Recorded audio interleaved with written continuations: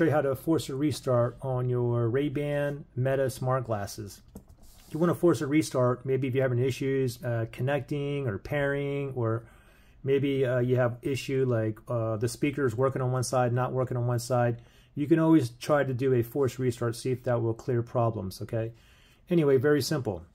First thing you want to do is make sure it's turned off, so make sure you're able to see that little red dot there.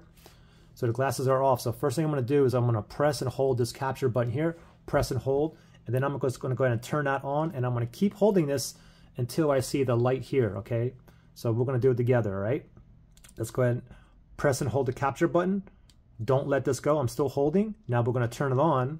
Now just turn it on and just wait, okay? So when it turns white one time, just let go, okay? And let it do its forced restart. So just wait here. And we'll know when it's just blinking white.